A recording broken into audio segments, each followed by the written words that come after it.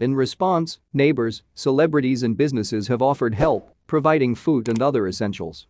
Malaysia has been under a nationwide lockdown since 1 June to rein in a surge of COVID infections. Emotional stories of families with depleted savings surviving on one meal a day have made the news in recent weeks. Suicides have gone up, with police data showing that 468 people have taken their own lives over the first 5 months of the year, compared to 631 across the entire year in 2020 and 609 the year before. According to Malaysian newspaper China Press, a fishing village in Kedah received assistance from a volunteer fire department after 20 white flags were raised around the community. Many households had not earned any income for 6 weeks and were worried about securing food going forward, the report added. Businesses have also jumped on the campaign.